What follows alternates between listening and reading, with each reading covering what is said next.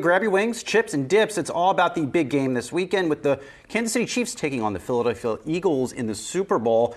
Matchup is expected to bring in the big bucks from sports gamblers with a record 50.4 million people, racking up a total of $16 billion in bets this year, according to the American Gaming Association.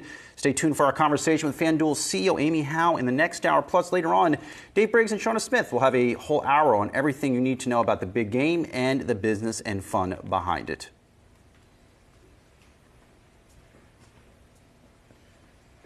Coming for you, the quarterback matchup, Jalen Hurts versus Patrick Mahomes. And we are talking to Ndamukong Suh of the Eagles. A huge game on Sunday. He'll obviously be involved with that. We'll talk about the game, also his investments. Fun fact, he's buddy-buddy with Warren Buffett.